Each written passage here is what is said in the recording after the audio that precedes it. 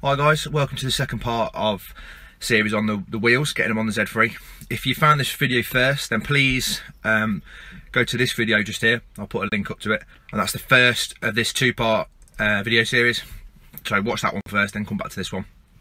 If you've already seen the last one, then thank you very much for tuning into this one, and I hope you'll enjoy the rest of the process. Right, so now I've got my rear wheels built up. They need tyres. Now I don't have tyres already. The tyres I've got and I'm keeping are going to go on the front wheels. So I need to get some new ones. Now there's no specific size tyre for these wheels that's been made because they're completely custom. I have measured them, so they are sort of 11.5 inches wide and they are obviously 17 inches large.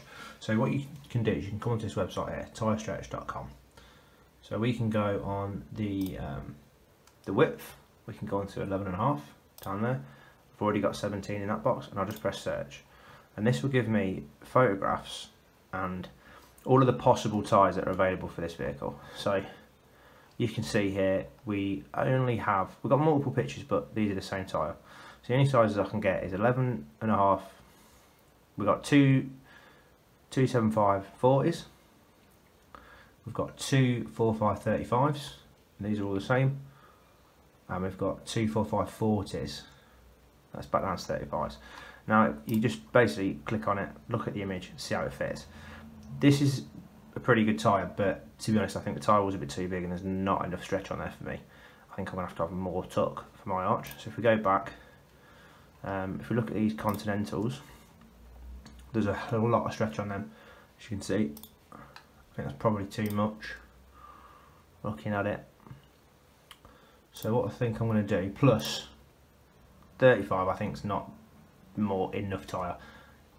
35 aspect ratio is basically a percentage of the width. So the higher the aspect ratio, the sort of more tyre wall you've got. So if I go back to, let's look at these. Look at the 45, 245 40s. I think that's what I'm going to go for. Let me try and get a bit of better photograph of it. Yeah.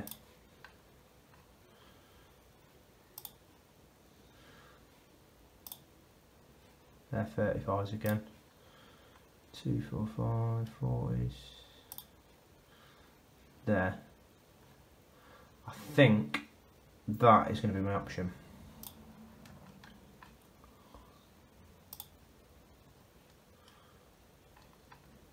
Yeah, so I'm going to go for these. So I need to order myself some 245 40 tyres. So after hours and hours and hours and hours and hours and hours of sanding, polishing, this wheel looks like this, and I've not even started this one yet. I've had a rethink about what I'm going to do here. These need to be done on a machine really, because they're pretty bad. I mean, if you look at this one, there's quite a lot of corrosion on there, and it runs pretty deep. There's a sealant on there as well, so I've got to go through the sealant down to the metal. And I just don't have the time to do it with work, everything else. So I did look at trying to order some new lips. These are like £110 each, I think, for two fronts. I'm going to try and avoid that, and I'm going to get these done professionally. I've had a quote for both to be done for £110. So that's what I'm going to do. Unfortunately, I can't get them done until next week. So for now, I'm just going to reassemble the wheels. As you can see, this was just done for some measurement purposes and some test fit. So I'm going to reassemble them as they are. So unfortunately, the front will not be fully finished. I'm going to reassemble them, torque them up, seal them up, put the tyres on, and then when I can get them fitted in, I'll disassemble again. It will take me an hour or so to disassemble and reassemble, but I really want to get the wheels on the car, get the tyres fitted, so I can get the suspension set up and get everything finished this weekend and get this video out. So that's what's going to happen. They're going to go like this. The fronts won't be done, the backs are done, but the fronts won't be. So you'll have to excuse the final product. The photos won't look as good as they possibly could, but that's life, unfortunately. They will get sorted out after this week. Now all the bolts are done up and torqued up, there's one last step to do before you can put a tyre on this, and that's seal up the gap. Now while that's pretty tight, like I say, all the bolts are torqued up, you still can't guarantee that that's airtight because it's just two bits of metal touching each other. If one of them's a little bit deformed or there's a bit of a gap between one or the other, air's going to leak out. So we're going to seal it up and we're going to use this stuff, Tiger Seal. You can use other things, like you can use CT1, things like that, but this stuff is absolutely the dog's bollocks. It's unlike anything else, to be honest. It's ridiculously strong, comes with a warning on it. You're supposed to use gloves when you're using it. I'm not. But yeah, this is the stuff. There's not really much else I'd recommend, to be honest. It's only like £10 a tube. Get it from Halfords. So it stays flexible. It doesn't crack. It doesn't shrink. It doesn't do any of the stuff that things might under pressure or temperature. So if it gets hot or cold, it stays the same, which is exactly what you want on your wheels. So I'm going to use this. I've already opened it up. I've cut the end. I've cut the end a little bit bigger because this comes with a hole in it anyway, but I've cut the end a little bit larger anyway. And then I'm going to run this along the seam of the wheel there. I'm just going to put a bead all the way around, and then I'm going to just use a sort of an old household spoon and spread it across evenly, just with a spoon, to get a nice even surface. So yeah, I'll set the camera up and I'll do this, and then that is ready to put a tyre on it. I should say you do have to leave this for recommended 24 hours. So I'm doing this now. Tomorrow night, in fact, probably another day before I put tyres on this. So I'm gonna have plenty of time before tyres go on this. Probably well over 24 hours, but at least 24 hours leave this to set properly before you put tyres on and before you put any pressure in the wheel, just so that you make sure that that's set properly.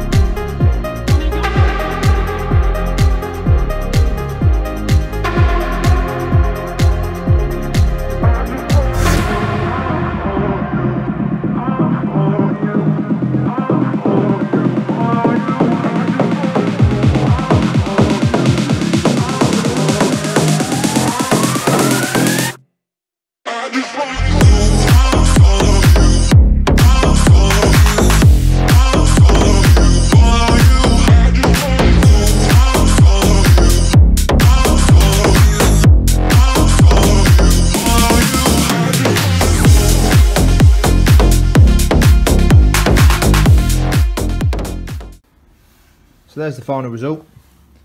Nice smooth band on there. This doesn't make too much difference how it looks, because your tyres and wheels get balanced anyway. So if there's a little bit more silicone on one side than there is the other, it's not the end of the world, because they will get balanced properly. But just try and keep it as even as possible. Make sure that the seal is fully covered up, which it is. I'm pretty happy with that. So there's one. There's two. Two more to go. We've just had a bit of a result. If you remember when I was looking at tyre sizes and deciding what tyres I needed for the new wheels, I needed 2, 4, 5, 40s, 17s. Now if I look down there at the tyres that are already on the car, it's difficult to see, but you can just about read it there. 2, 4, 5, 40, 17s. So that is going to save me about £130 per wheel for now anyway. These tyres are okay. They're good years, they're a good brand. And they've got some tread on them, but they're not going to last forever. But for now, when I'm not 100% sure on how I want the wheels set up, I'm still not 100% sure if these are going to be the right tyres for me. I'm going to get these taken off and I'm going to put on the new wheels. So I'm going to get the car up in the air, get these wheels off, get them in the back of the van, and take these 2 tyres and the 4 new wheels down to the tyre place. A few moments later.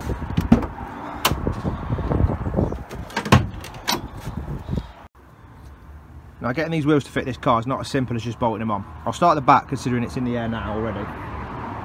The wheels that I've got are for a Volkswagen, Audi, Porsche fitment, and they are 5 by 112mm. So that means that the the bolt hole is 112mm away from the centre bore of the wheel. BMWs are 120mm, so they're 120mm away from the centre bore. These are also M12 thread, so the thread of the bolt is 12mm across, and the wheels are designed for M14 bolts, so 14mm across. So I need adapters for these. I've had them for years because I've had these wheels for years, but here they are. So this has been custom made for this car.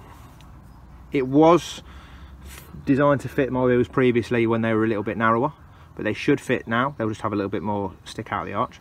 So that sticks onto there, like that. You line those holes up like you would with your wheel, and I'll bolt this using these bolts in these holes to this hub, and then the wheel will bolt to this with some brand new bolts.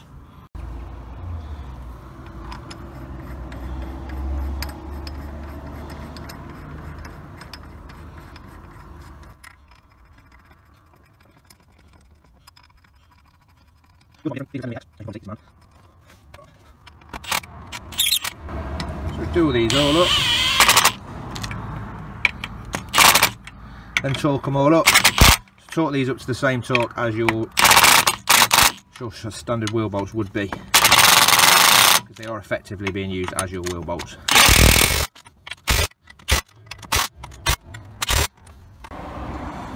Now the adapter's on and that gives us something to bolt into, we're still not ready yet.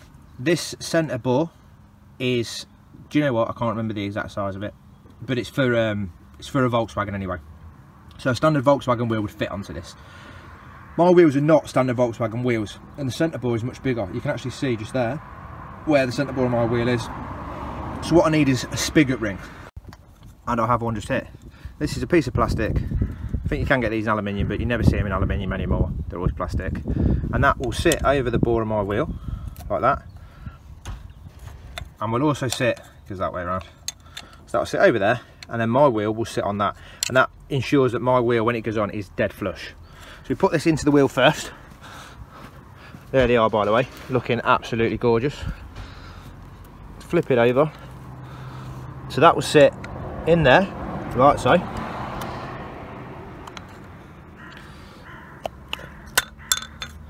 Well, it should do. Bit of paint on there, giving it issues. Took a little tap of a hammer, but that is in there now. Now this will sit on that hub centric spacer, and I can bolt it to the wheel.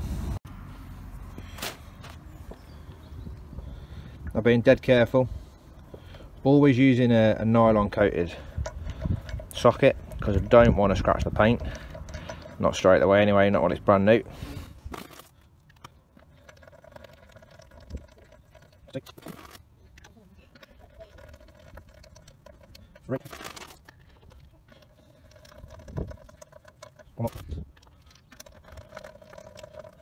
Okay, I'll do these all up now with an impact, just so they're all tight, and then we'll torque everything up at the end when the car's on the ground.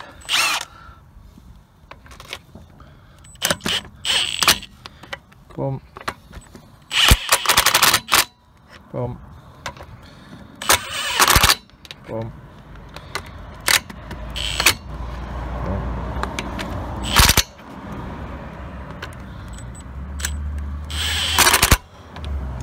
Boom.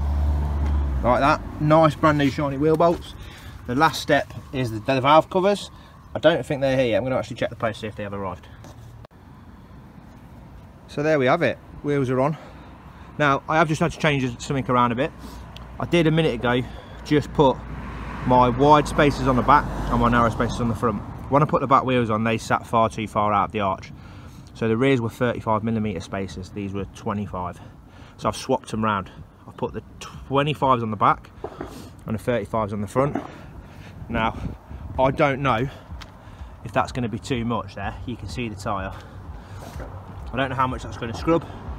I might have to get some smaller ones from the front, probably go down to probably 20s again, maybe 25s. The backs, once that sits a bit lower, it's just been jacked up in the air, so it's sitting a bit high, but when that sits down, that'll tuck under there perfectly. The backs have still got to be lowered a little bit as well, so happy with the back fitment.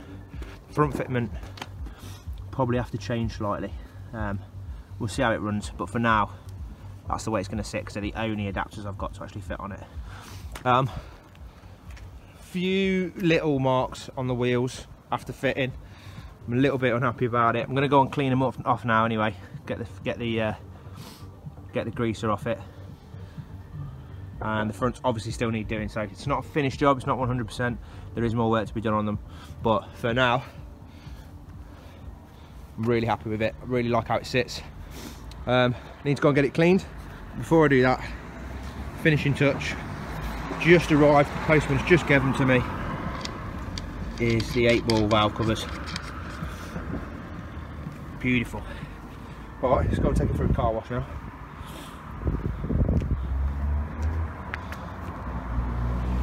Yeah, look that. Look that. There it is, the semi-finished product. All cleaned up. Wheels on. How about that? No, I'm mega happy with it. Just driving it to the car wash then, I have noticed a few small issues, as I thought there would be. Coming to the rear end, I might have mentioned this before, but this suspension on the rear end, I've got coilover springs on it, however it's still got standard shock absorbers on it. So I like the stance, but the back end is way too soft, so when I accelerate this squats down and it's rubbing on the tyre. I don't know if you can see it, so it's rubbing just there. So I need to firm the rear end up. I have got some Bilstein shock absorbers in my eBay basket, so they'll be getting ordered probably as soon as I've finished recording this video. That'll be something for the next video. Get the back end firmed up a little bit. I'm also going to get some rear control arms, some adjustable rear control arms to go down there. You can just about see it, and that'll allow me to adjust the camber of these rear wheels, so I can camber them in just a little bit more, because I can't do that at the minute. On the fronts, probably need to bring the fronts in a little bit more. These have now got 35mm adapters on them, so I'm going to take them down a little bit. Probably get some 25mm adapters, or I'll get these ones machined down. So I'll get 10mm taken off the back. The rears have got 20mm adapters on them, and I think that's fine, to be honest. The fronts I think just need to be brought in a little bit more. Dishes are on their way. So I'm going to call it a day for this video. Hopefully you'll join me in the next one, where we'll get the rear end sorted out 100%, get the rear shock absorbers on it, get the control arms on it, get the front dishes on. I should have front wheels all rebuilt properly, and I'll have a few other little bits and bobs to do on the car, a few more little jobs that I need to tick off. So yeah, hopefully you'll join me for that. I'll leave you there for now. Love that, absolutely love that rear end, love how wide that is. And yeah, thanks for watching. If you like the video, please give it a thumbs up. If you've got any ideas, things I should do, please put them in the comments. And if you've not already and you want to see some more videos on this car, maybe the van over there, maybe the Range Rover one day, if I ever pull my finger out and get it sorted out, then please do subscribe to the channel, helps me out. And yeah, I'll catch you in the next video.